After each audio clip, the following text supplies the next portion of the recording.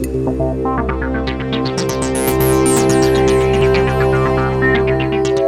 wanted to stress the importance again of, as an intern or as kind of someone in a first role in a creative field, you really need to learn. Like every day, learn something new.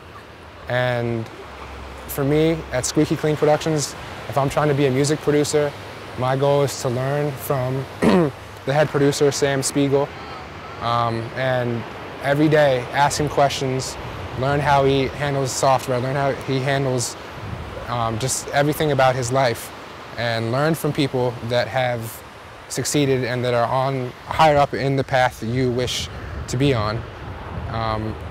And practice whatever you are doing, whether it's drawing, writing, if you're in the advertising world, marketing, music.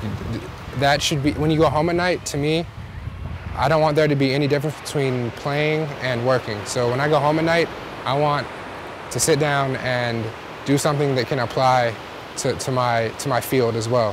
Whether it's a graphic design, a logo, just messing around with music, anything like that.